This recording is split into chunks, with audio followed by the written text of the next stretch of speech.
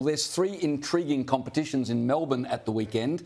There's the AFL, there's the Formula One Grand Prix, and there's the Aston by-election, which will be Peter Dutton's first real test as Liberal leader. Now, the Liberals are pretty confident of holding the seat, but there's a few nervous Nellies, not helped at all by polling leaked to Sky News today, showing that Peter Dutton's popularity in Aston is not exactly high.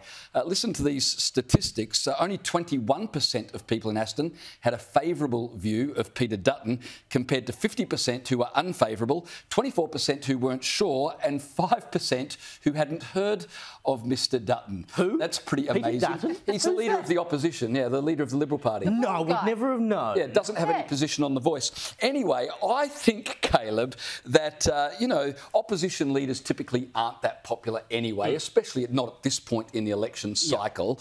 And the Liberals have got a good local candidate. So I don't know that Mr Dutton's unpopularity is going to matter that much. Yeah, I think we're sort of over-egging the pudding here if we talk about, this being the great test for Dutton's leadership. Sure, as I said the other night, if the opposition loses this by-election, it will be the first by-election a government has won from the opposition in 103 years.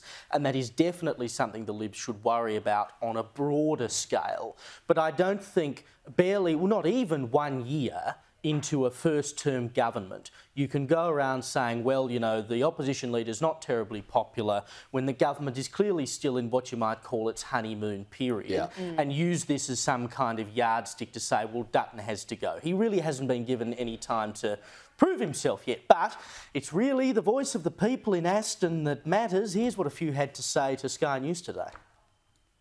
Alan Tudge wasn't much chop, was he? So it wasn't so much about policies, it's more about the person. The cost of living has actually gone up, so that's pretty much what we'll be looking at. I think Liberals have lost their way. I'm not convinced that Labor's right either. Is it a vote for the people? Is it a vote for the economy? I mean, so many choices this year, isn't there? Now, obviously, there you had one punter saying the Liberals have lost their way, and I don't think she's alone in that view, but there was also clearly an undercurrent of, I'm voting on the cost of living and the economy, and you'd have to think that will go in the opposition's favour.